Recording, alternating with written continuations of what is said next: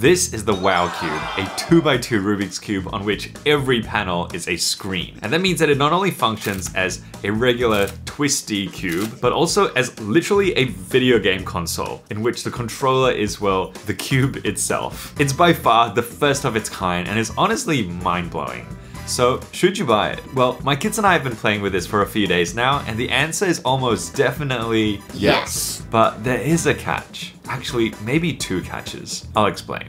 It's hard to know whether to review this product like it's a puzzle or a piece of tech, because it's kind of both. The WOW Cube's design is virtually identical to a modern 2x2 speed cube. 8 pieces, assembled around a center core, which means this thing is actually more like 8 devices, because each piece needs its own CPU, its own battery, speaker, gyroscope, accelerometer. In fact, there are a total of 24 separate IPS screens on this thing, each sporting a 240 by 240 resolution. There's this crazy video showing the modularity of the cube. I have no idea how the pieces talk to each other so easily, but it does. I mean, look at it. It's such clever programming. But you're not thinking of that when you're playing with this, of course, because I mean, this thing just feels like a single cube that you twist and tilt. And although the name is a little on the nose, I did actually find myself thinking, wow. Let's see what comes with the cube. Cleaning cloth, quick start guide, and the beautiful WOW Cube itself. And underneath is a whole bunch of cables and chargers, but what doesn't look like an ordinary charger is this. This black base with a really thin connector plate is how the WOW Cube is charged. With the USB-C port at the back, you literally put these pins between any section of the WOW Cube, slowly place it in, and it's charging. Well, if it was plugged in. Not gonna lie, it feels really flimsy, but it's actually held up pretty well so far. And here's the WOW Cube. It feels weird to be touching so many screens because you think that you might be selecting stuff, but here's the thing, they're not touch screens, which makes sense because, I mean, you've got to hold onto this cube, and if you're touching like every single surface, you'd constantly be selecting stuff. So here on the home menu, the way that you select something is you get that white hexagon around the item that you want, double tap, and there you go. So a little tutorial that teaches you how to interact and use the cube, some practice tapping, and some practice tilting. And to return to the main menu at any point, you just shake the cube once. A pretty clever way to get out of the game, but in my experience also a little bit dangerous if you're in the middle of a game and getting quite excited. So the WOW Cube comes pre-installed with a bunch of apps. Aquarium is one of those passive ones, a sort of set and forget app that you can just leave on your desk, I guess, and watch the little fishies go around. Another passive app is Bubbles, a bit like a screensaver, that once again, I think it's just meant to be set on your desk to be enjoyed.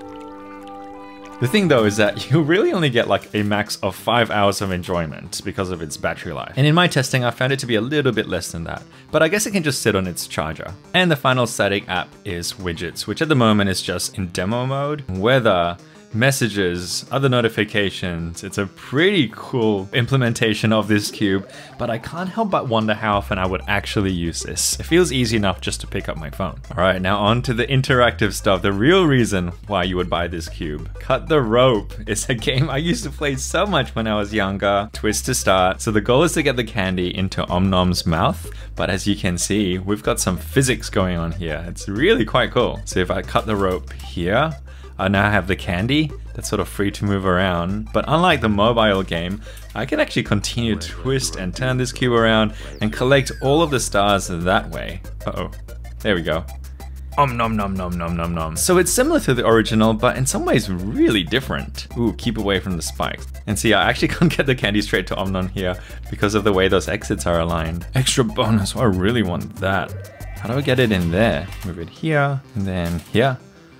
Nope, that's not right. Oh. Yes, I got the extra bonus star. And this is what I mean about forgetting that you're holding onto a piece of sophisticated tech. After a while, it just feels like you're playing a really fun game, which you are. Aww. 2048 is a game that I've spent a lot of time on. It's like the original, but with a really clever twist. No pun intended. So instead of swiping these two fours together to combine them into 8, if I twist them in that direction, I'll make them both combine that way. Same for these two, I can join the 8s and the 2s if I twist the cube this way And there you go. I've got my 4 and my 16, which means I might actually have enough to make 1,000 now. If I join these two 16s together here, join these two 32s here. Oh, how can I get these two together? Like this? Yes, which means, there it is, there it is. Yes! Oh my gosh, that's the highest number I've reached so far after about 30 minutes of gameplay. I did initially have some fears while playing this, that the fast and rough turning may not work on a piece of tech like this, but the company has done extensive testing in this area and says that it holds up really well. Track record is another really fun one that really tests your spatial thinking. So here's our car and it's going this way. As you can see, it's gonna crash into the grass unless I do this. And so in the nick of time, I give it a path for it to go, and it's gonna go that way and it's gonna go that way. And so I'm looking ahead to where this car needs to go, and I'm always ensuring that it stays on track. It's a style of gameplay that I've honestly never had before in my life. Uh-oh, uh-oh. No, game over. Oh, and of course, as if you design something like a Rubik's Cube and not actually give it the Rubik's Cube function. There's a tutorial mode that will teach you how to solve, and of course classic mode, which is what we're gonna use. Twist to start new, triple tap to shuffle, and here we go. How was that? 17 seconds. I can do better than that. 11 seconds, that's much better. A lot of the other games in the WoW Cube are essentially variations on the theme, but because the company has developed the operation system as an open API with an SDK, they're really wanting independent developers to write games and make programs that can be added to the WoW Cube down the track. I nearly forgot, my WoW Cube came with a fabric case that inside contained a couple of cool keychains. Oh, yep, don't turn those things. They look cool though. And a bunch of these, which look really crazy, but what they actually are corner protectors for the WoW Cube. Because I mean, why not? It's a pretty cool touch, a nice way to hide those big bezels as well, and I'm personally a fan of the colors. But here comes the real test. Will my kids find this fun? I gave them the WoW Cube with minimal instructions and waited to see what would happen next. My son spent a minute each on almost every single game, giggling and laughing as he figured out the quirks and rules of each activity. I put it in an endless loop. It's an endless loop. Although the cube sometimes had trouble registering his taps, he was still able to navigate his way around fairly easily. My daughter was totally different though. She opened the game Bon Bon and proceeded to spend almost an entire hour playing it to near completion. I mean, talk about immersion. Do you even know what you're supposed to do? Yes, I'm trying to match up these. So, what did they think about it? I think the car wants to go to height. Tingboy, what do you think of the WoW Cube? I wrote the WoW Cube 10 out of 10. You've been on that game for ages. It's called Bon Bon. And I'm just trying to pair up some cookies to make another chocolate so I can make another sugar cube. So are you enjoying it? A lot. Yeah. So my son likes it, my daughter likes it, and guess what? I do too. And that's why I can honestly say, yeah, you should buy this. It's amazing. But I did say there were two catches. And the first one is its price. The WoW Cube is currently on pre-order with a 40% launch discount, which is huge. But even so, the base model is $299 US, or $349 with extra accessories and more pre-installed games, which I recommend getting. Now remember, you are getting an incredible device, 24 screens and all, but still, it's not something you'll buy on a whim. But I mean, it will make an amazing Christmas or birthday present. I for one would be so happy if I unwrapped this as my present. But the other catch is replayability.